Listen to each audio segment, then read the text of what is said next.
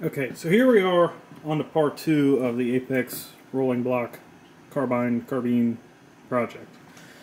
So, in the last video we left off after getting it all disassembled and getting it all pretty much pulled apart. So the receiver has been through the ultrasonic cleaner and it actually turned out okay. It doesn't look super terrible now. I mean, it still looks bad, but it doesn't look super terrible. So there's that. This screw still has to come out. Haven't gotten to that part yet. These through holes that hold the trigger guard into place, these are going to get drilled out and retapped to a larger size. Same with the keeper key screw. That one's also going to get drilled out and threaded out to a larger size. Luckily, this steel is pretty soft, so it's not going to be a major pain in the ass to do that. But overall, it turned out okay. Right? So moving on to the trigger guard. In the last video, it's completely seized up, covered in gunk, right? We've gotten it stripped apart, cleaned apart pretty well. You can still see there's still some gunk down in there, nothing too terrible now.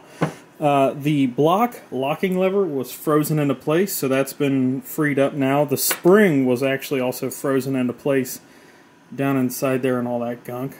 So this screw hole for the locking lever, or the block locking lever spring, has been rethreaded, and same with the trigger spring. That one had to get rethreaded too. So there's that. Oh, also on the receiver, the reinforcing pin, after cleaning it up, turns out it was split, and I assume that happened when they went to re-chamber or drill out this old barrel when I put it in a vise or something. So this pin was completely split and sitting in the receiver, kind of sort of like that. So gonna need a new one of those. We'll make a new one of those. Mainspring came out.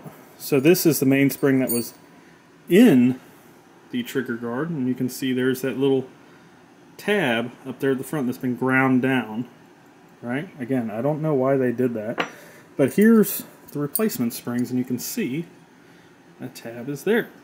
So this is what's going to keep pressure on the actual hammer, keep the hammer down, right? Or keep it at half cock. That was another thing that this had trouble doing before. Trigger's been pulled out, all that sort of thing. Trigger spring's been pulled out. Here's that.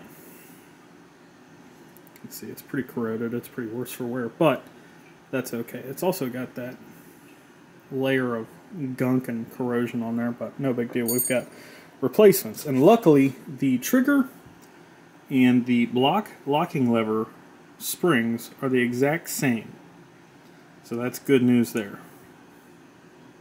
So there's that. Moving on to the barrel. So here's some information I come up with. So this is just kind of like a rough overview of what's going on with this barrel, right? So here is the original barrel right here, and here is the quote-unquote new barrel right here. You can see that this is contoured and tapered. I'm not going to comment as to who made this barrel, because they did a pretty bad job right there. You can see the taper and the full-length contour don't actually meet up. So when they flipped this around and rechucked it, something went wrong. But that's okay. Again, this is going to be 22 long rifle, 22 short, 22 long, whatever you want to call it, right? This is a 30 caliber rifled barrel. It is unchambered, but it is rifled. So you'll also notice that there is a distinct difference back here, right?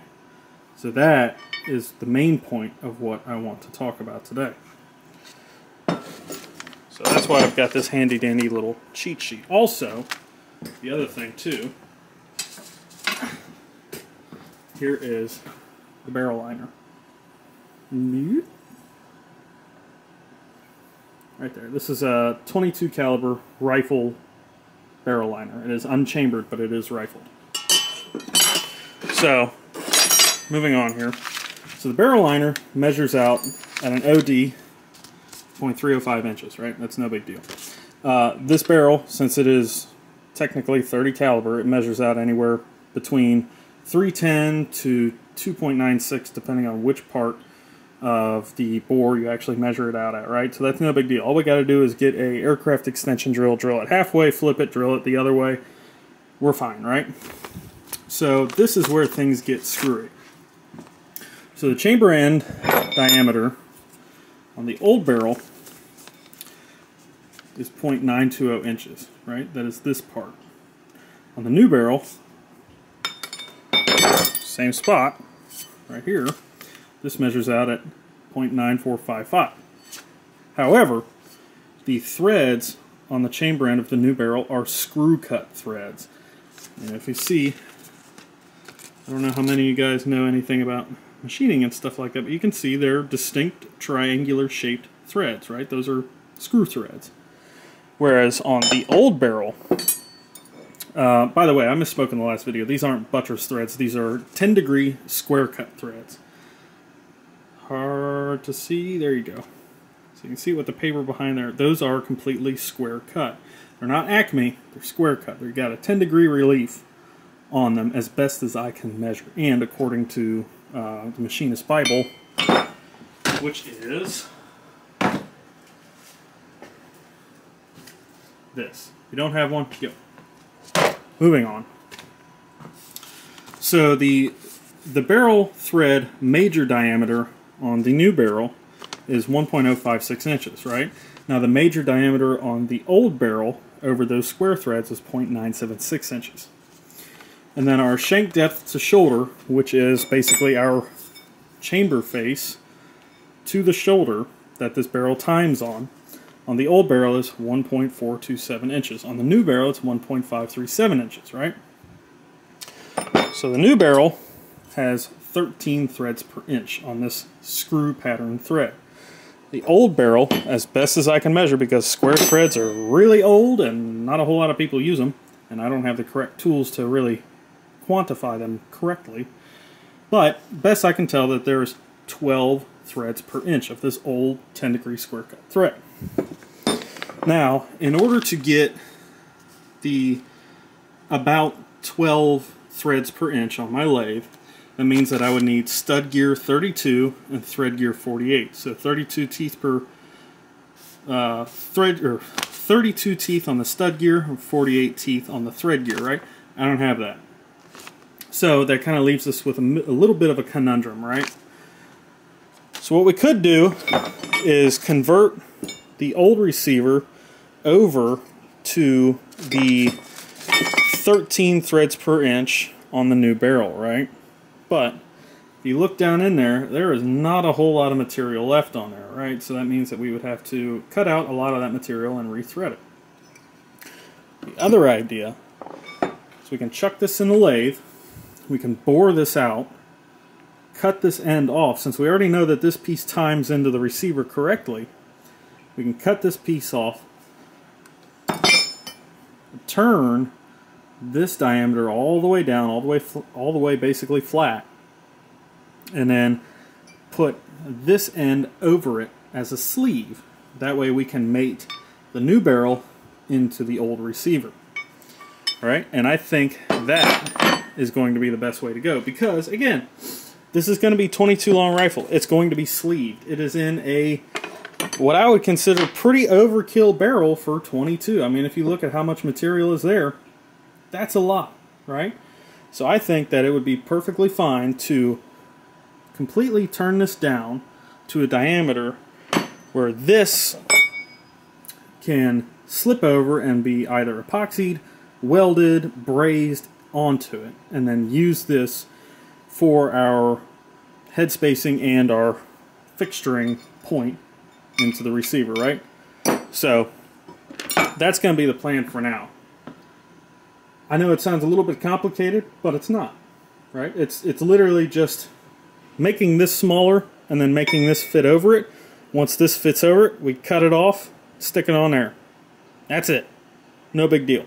And then what that also means is that we won't have to recut the extractor groove right there. We won't have to recut this radius right here, right there, for the block to clear, because as you can see, this block has that nice radius in it, So once the block comes up, right, it's up against the chamber face, fire, pull it down, and look at that. There is that nice radius already put in there for us, and then this is the groove for the extractor to get pulled out. So I think that this is going to be, out of every option that we have right now, this is going to be the best move. So that's what we're gonna try. So that'll be in part 3. Again, I got to film this kind of weird because this is forbidden knowledge, I guess, but that's the way that this is going to go. Also, once we go over to the lathe, we're going to turn, instead of trying to build up the material on these holes and on the hammer and on the block, we're just going to turn some new pins out of probably stainless steel. Turn new pins and just be done with it, right? Easy, no big deal. So that's the way that part 3 is going to go. But this is just a little bit of update to show you where this is headed. So keep that in mind. And thanks for watching, and happy building.